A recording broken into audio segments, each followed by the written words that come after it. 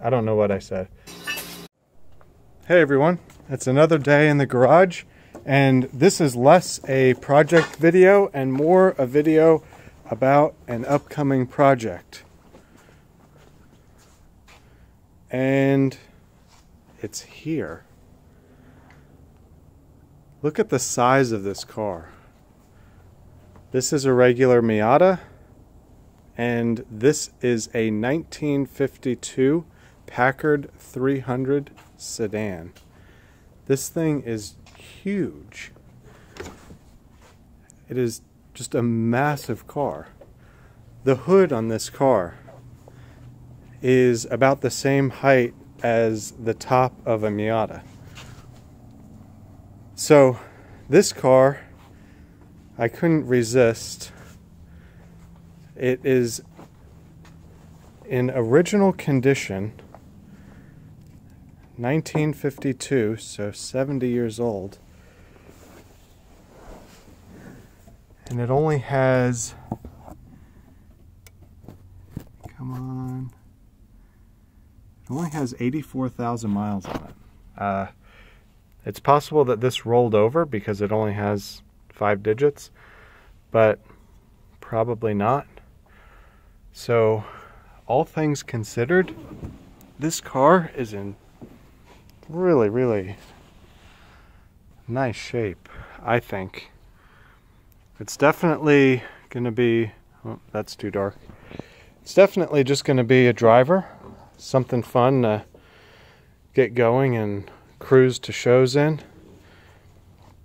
It's complete.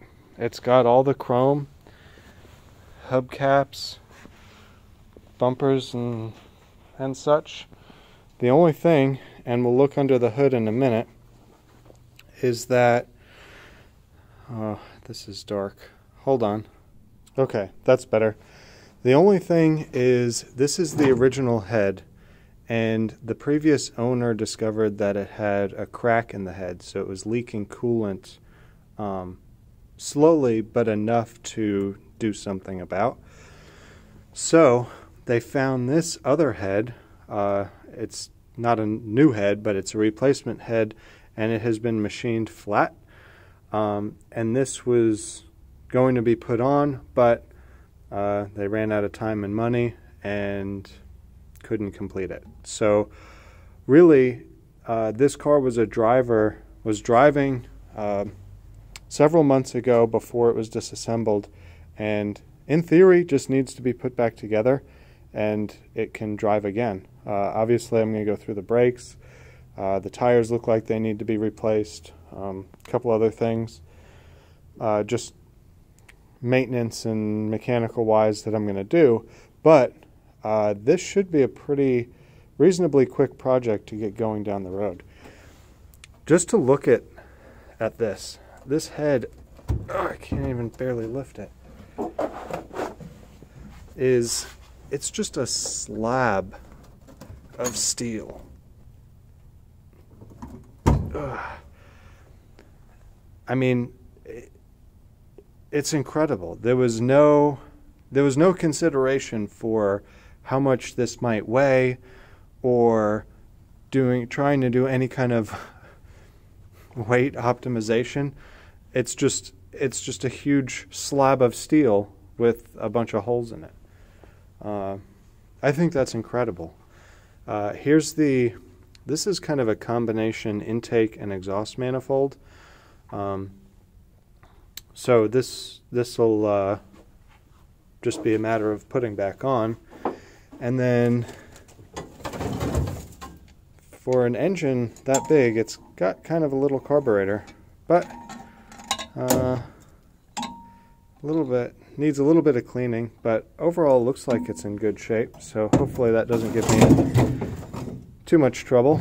And then it didn't come with a filler neck, not a filler neck, but a coolant outlet neck. I think actually the thermostat is supposed to live in this originally, but I'm gonna make an inline thermostat housing, and I think that might be a cool lathe project. So I just think that would be fun, and then I'll just have to, I guess, cut this in half and put the thermostat in there. Hopefully this doesn't just unwind. But it didn't. The original water neck here was stamped steel, so they just kind of, you know, after 70 years, they just crush and corrode, and they're no good. This I took a chance on. It was an eBay listing, and it was $10, and it's cast, and it happens to fit exactly on here. So that'll be perfect. The only thing is it doesn't have a spot for the thermostat as the original one did, so that's why I need to do an inline thermostat. But I have that, have new radiator hoses, and now let's go look under the hood. Look at this.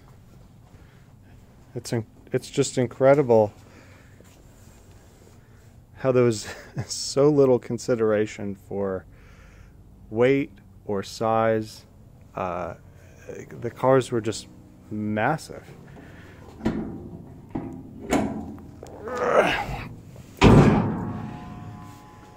So here it is under the hood.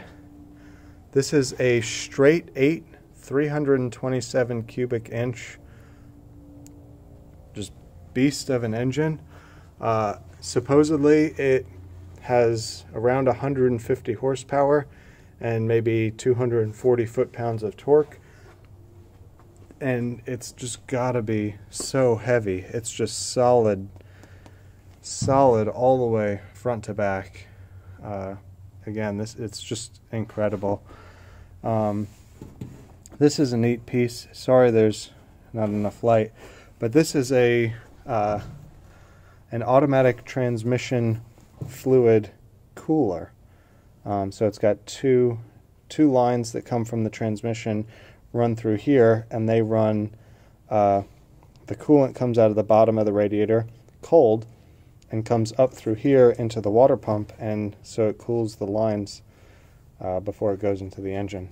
So I'll have to take this off and probably put an aftermarket cooler on here and just put it in front of the radiator. But I thought that was a neat thing. For the HVAC, it's just full-blown ductwork like you'd find in the back of your dryer. And then there's just a certain rawness about this engine. Here's the, it's supposed to be pointed straight down, but this is the positive crankcase pressure just dump, and it just exhausts right out the bottom. So that's just kind of fascinating, and it's interesting to see how far things have progressed as regulations, and we've learned things and that sort of stuff. Right now this has, I think it's 38 head studs, and it's missing 5 of them, and one of the holes is currently stripped. So I'm debating, do I drill it out and tap it and then try to get a stud that has a larger thread on it for that one, and just continue with a stud, or use a helicoil and get a stud, or what I'm thinking about doing is taking out all of the studs except for maybe 4 of them to locate the head on here, and then replacing them all with bolts. So if you know anything about this car and have an opinion on that, please leave a comment below. Another really cool thing about this car, well, interesting thing, I don't know how convenient it's going to be, but it runs on a 6-volt system, so there's a generator down there. It doesn't have a modern alternator, but it also is a positive ground car, so that means the chassis is the hot side and the wires are the negative side. So that could get you in some trouble probably if you're not ready for it. But as far as I know, it hasn't been converted. When I get a battery, I'm going to cross my fingers and try to turn it over and hope that I don't let the smoke out. But other than that, this thing is just so cool, and it's so big. You can barely fit it in the frame of the camera. And probably one of my favorite features on this car is this original, this is the, it has like a spotlight floodlight that's connected to the rear view mirror, which is connected to this handle inside. And so you can, I have a feeling this is supposed to twist and rotate the light left to right. So this is up and down, and twist would be left to right. It's not moving smoothly, and I don't want to force it and break it, so I'm just leaving that as it is. But that's such a cool way to adjust the mirror and the spotlight. I think that's really cool. So I just think this is really neat. It was a bit before its time, maybe. It has a push button starter.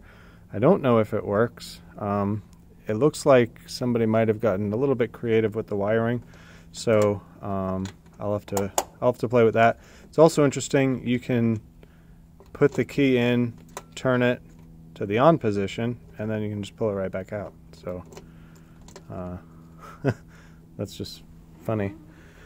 It has a AM radio in the dashboard, and I have no idea if it works, but it's going to be a, oh, cool. It's just a neat decoration now anyway.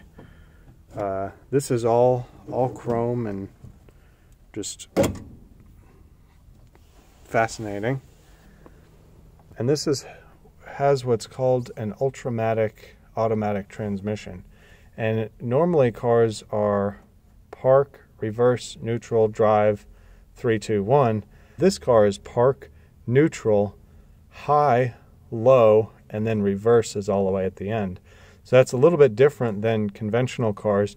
And I was reading the difference between high and low is basically low gear on a regular automatic transmission that's modern, and then high gear is kind of the same, but they don't switch between each other. You kind of have to choose high gear for general driving around and low gear for like, I don't know, going down hills and that sort of stuff. So it's pretty cool. It's got all the pieces. No seat belts.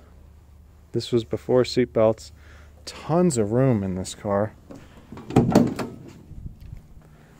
Like I said, this was before space was ever a concern. And it's just got such a solid sound. All the glass is pretty good, with the exception of this one crack. I think this is two pieces laminated together, and it's the inside piece that has the crack. So hopefully this doesn't give me any problems. So anyway, this is just a video introduction to this new project. I hope to have it running sooner rather than later to move on to other projects, because this kind of came in the middle of other things that I was doing, but I just couldn't resist because it's just so neat. So with that said, thanks so much for watching. Hopefully you think this is cool. Comment if you want to see the progress when I do any work to it, really, and see if I can get it started.